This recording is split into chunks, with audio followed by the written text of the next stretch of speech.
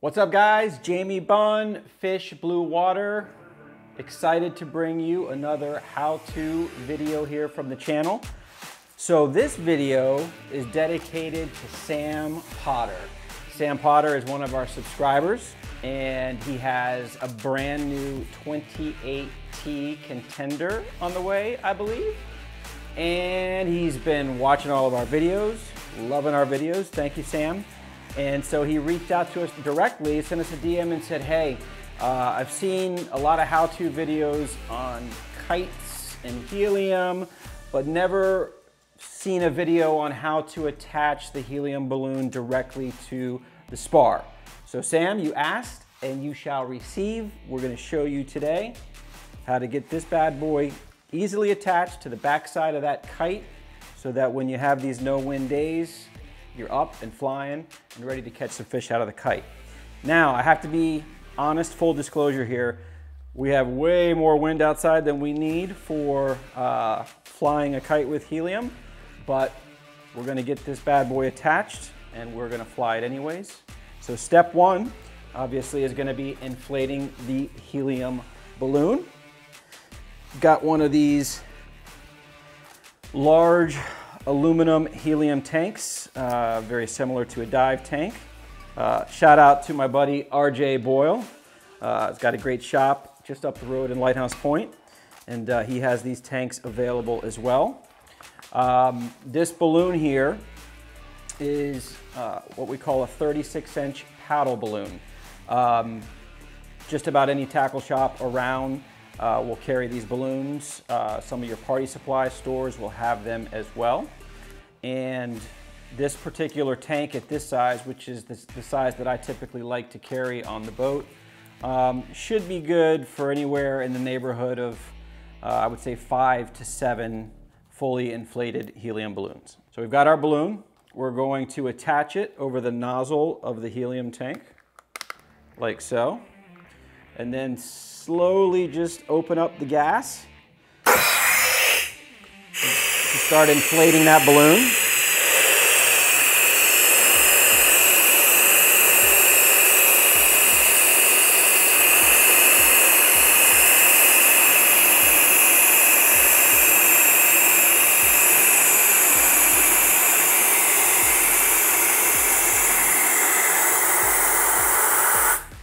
Pull it off of the valve stem. Size will vary depending upon how much wind you have and how you want the kite to fly. But this is as far as a rule of thumb is concerned, I don't know if you're going to be able to see this, but it's a pretty good typical size as far as the helium balloon is concerned.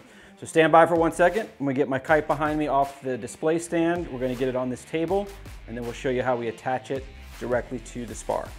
All right guys, so we're back. We've got the kite laying flat on the table, which is something you could easily do on the cap of your boat or whatever. If you've done this a lot, it can be a one-man job. It's typically easier on the boat with 2 guys.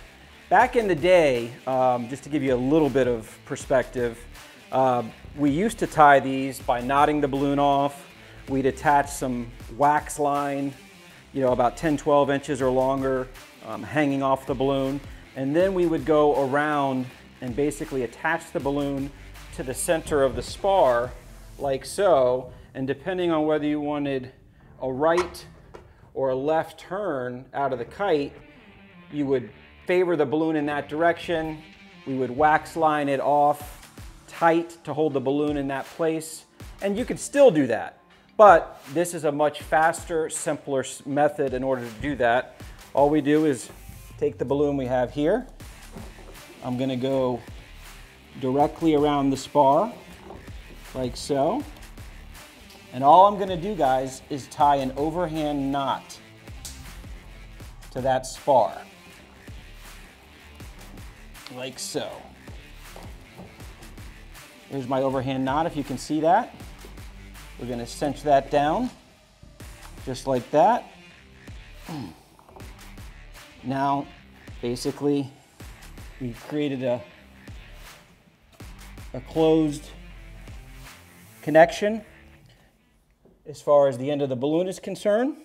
And As far as like a rule of thumb in terms of the attachment, you know, you can slide this up and down the spar depending upon the height that you want. But again, as a rule of thumb, typically a more center placement, it will give you something that you'll be happy with in terms of how the kite flies. The higher that you go, obviously, the higher that it's going to lift that kite. So we've got it attached. We're ready to put this thing on a kite rod and send it up in the air, which is going to be the next step outside. So stand by, Sam, coming your way. All right, guys, so we're outside. As you can see by the movement of the kite, we've got a fair amount of wind. It's swirling around. So it's not typically your helium balloon conditions, but we're going to get this thing up in the air and show you how that connection works out in terms of getting the helium balloon attached and the kite flying and ready to hang baits from it.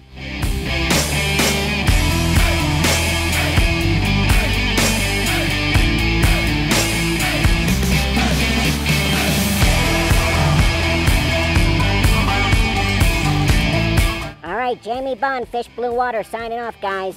Make sure to drop a comment and let us know what you'd like to see or hear from us next.